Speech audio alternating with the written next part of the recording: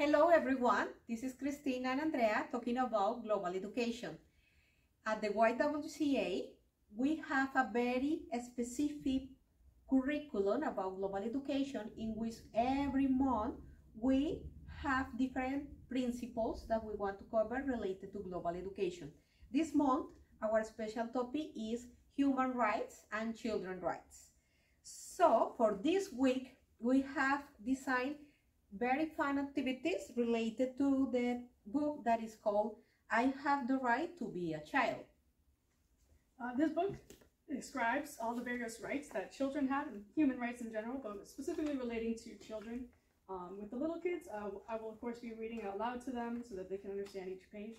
And with the older kids, we would like to have them read out loud from 2nd to 5th grade, have them read out loud. And then we want to also discuss each right and discuss why they have these rights and why they're important.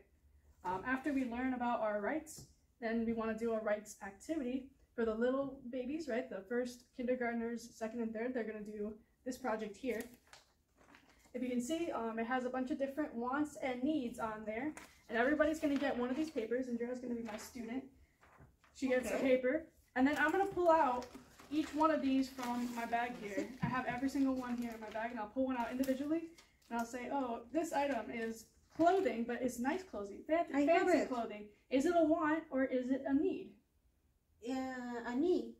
It's a need. Well, clothing is a need, but fashionable clothing is not, right? So we can discuss why there are differences between having just clothing or having fancy clothing.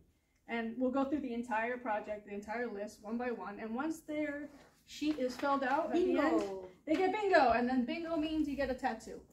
Everybody gets a tattoo. They glow in the dark. They're super cute, and they wash off, of course. The older kids, we want them to think a little bit more critically, so we'll have this version. It's all needs or rights. There's no wants here, but there's some nuance to these rights, right? And then on the bottom, there's blank spaces, so we want them to actually create their own rights, or not create their own, but make their own drawings of the rights so that we understand that they understand what their rights are. And then we'll also play bingo with the cards, and at the end, everybody gets a tattoo. Great. Thank you. Have a good week.